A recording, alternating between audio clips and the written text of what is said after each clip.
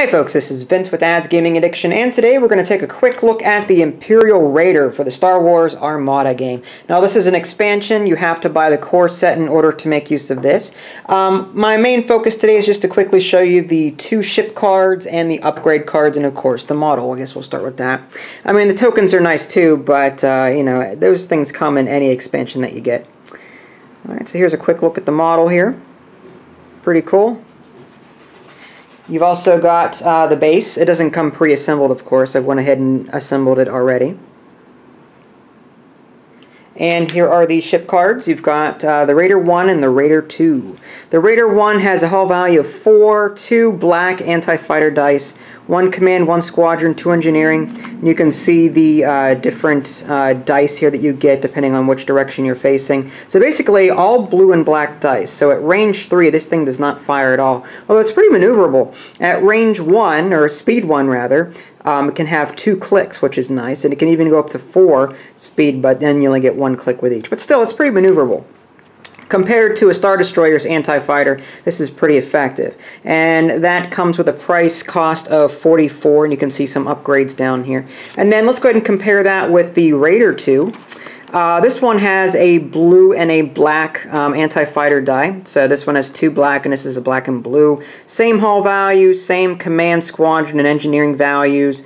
And it looks like the one on the left here, the Raider 2, is slightly different in terms of dice. This one has 3 blue dice and 1 black in the front, whereas that one on the right has 2 blue and 2 black. So still, at long range, this thing is not very effective. So you're going to want to get in close here, you know, to actually do any sort of damage. Of course, the speed looks the same.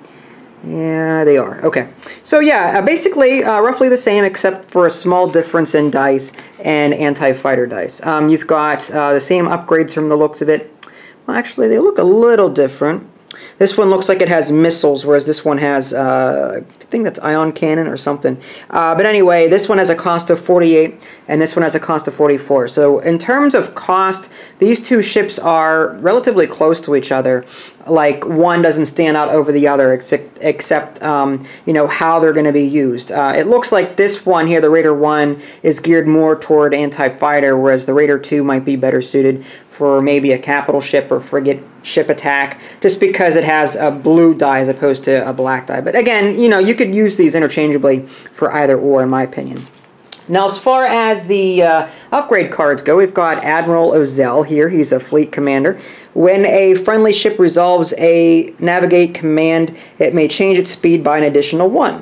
Okay, at a cost of 20 there, so one of the cheaper fleet commanders. You've got Admiral Montferrat, okay. While defending against a ship, if your speed is 3 or higher, the attack is treated as obstructed.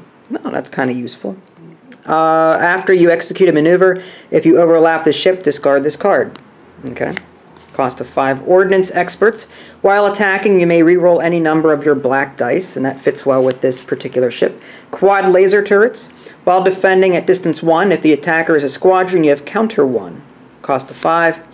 SW7 ion batteries. While attacking a ship, each of your unspent blue accuracy icons adds 1 damage to the damage total. Cost of 5. Rapid reload modification. The battery armaments for your left and right hull zones are increased by 1 black die. 8 points there. The impetuous title. At the end of your attack step, choose one of your hull zones.